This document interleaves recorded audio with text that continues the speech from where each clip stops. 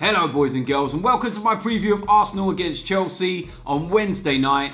It's the first of 3 games against Chelsea over the next couple of weeks. We've got to play them twice as well in the Carabao Cup semi-final. But right now, it's Premier League action. We need to pick up a win. It is very, very simple. If we was away from home, I'd actually be worried about this game because our away record is dreadful. At home though, apart from the opening 10 minutes where we threw it away against Manchester United and lost, we're actually unbeaten at the Emirates. So this is the kind of game where we'll probably turn up, end up winning. And some fans will turn around and think, you know what, new year, new start, here we go again. No, it's just one of those games. During the course of a season, we end up winning some of these games. People get a bit hyped, but the reality is we're still poor. Chelsea are currently 7 points clear of us. They're not having a great season. They're miles behind Man City, but then everyone else is. They're not going to retain the league title. So, you know, it's about pride in this game. London pride and who picks up the 3 points. I actually do think there'll be a winner in this game. It won't be a draw.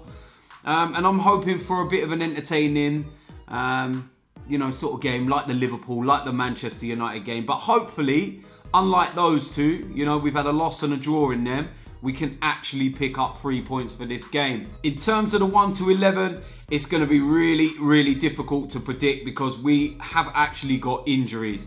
Really bad injuries in defence. So I hope the likes of El Neni doesn't get shoved in there, that's for sure. But with that said, let's get into that starting lineup. In goal, we're going to go with Petr Cech. Pretty straightforward decision. I see he was absolutely furious with the decision against West Brom.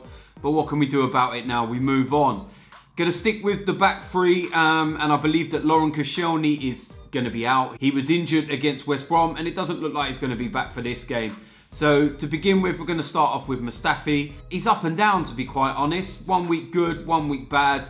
We need him to perform in this game. Alongside him, we're going to go with Callum Chambers. I think he's done really well the last couple of games.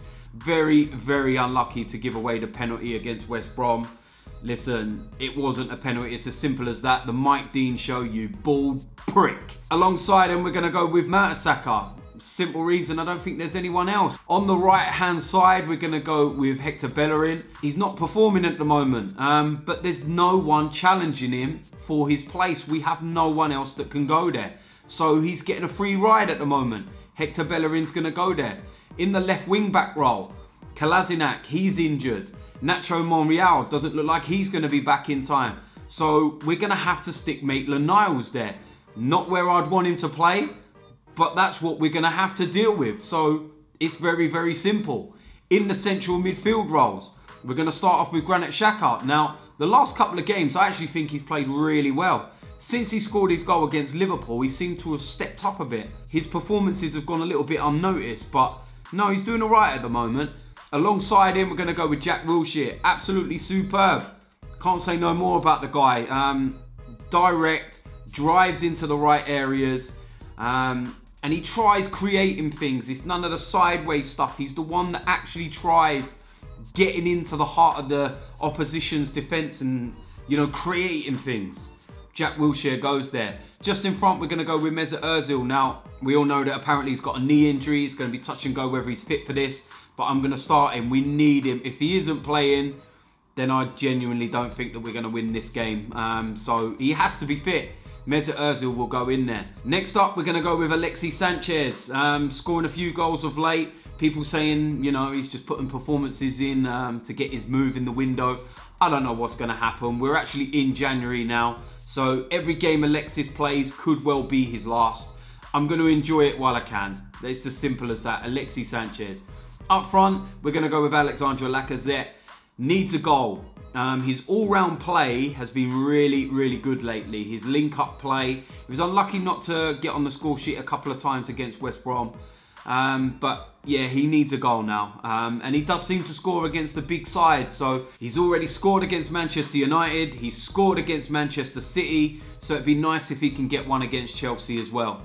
So that is my predicted 1 to 11. Let me know in the comments section whether you agree or not with that predicted 1 to 11. Let me know whether you would change anything or what you would go with. And if you're new around here, make sure you subscribe. See me after the game for the matchday vlog. Hopefully I'm smiling. I'm not counting on anything though. Over to you lot now, Arsenal. I'm out of here.